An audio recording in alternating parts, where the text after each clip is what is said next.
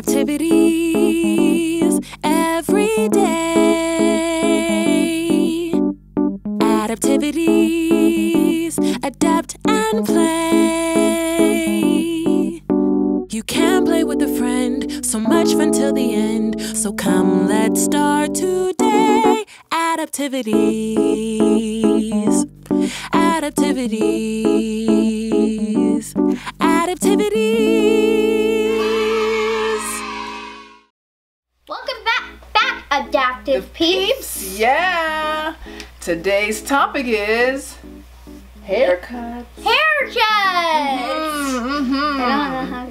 So I got a haircut. I think now 2 months ago.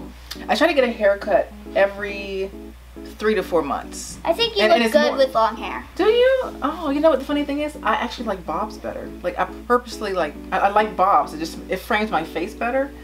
But I decided to just kind of let it grow because I really wear my hair curly, and so when it's curly, it shrinks halfway up my face, and so that's why I have longer hair. But thank you for the compliment. Welcome. You always have great hair, Madeline. Thank you. And I love the fact that you have bangs, which is really, really cute.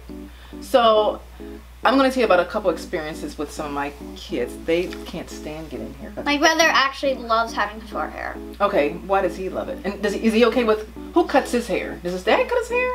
Actually, he goes to a haircut place. Okay. Oh, okay. But he used to have long hair, but when he got a little bit older, like this was like a long time ago, he has long hair, but when he got a little bit older, he didn't like long hair. And then like a few years ago, if his hair was too long, he would cut his own hair because he hated the long hair. Oh, I noticed too when his hair is like cut short, like a buzz cut. He likes to put his hands in a little bit, like for sensory. Yeah, I guess he likes sensory to feel. Yeah, it feels really good to him when it's shorter. And he also looks handsome when it's kind of short. Yeah. Yeah, he looks so cute. Well, he's not cute now because he's older. I'll say he looks handsome. So when you go to a salon as well, right? Your mom doesn't cut your hair. Okay. And is it quick? Is it an easy process? Well, they make it so it looks really good and it's really pleasing. Okay, all right. Yeah, some of my kids hate going because they're first of all, they're tactile defensive, meaning they don't like to be touched. So going to a hair salon is not an option. And if you're a boy, sometimes they have these things called clippers or cutters, and it makes it sound, and they cannot stand the sound. So sometimes getting their hair cut it's really, really hard for some kids with special needs.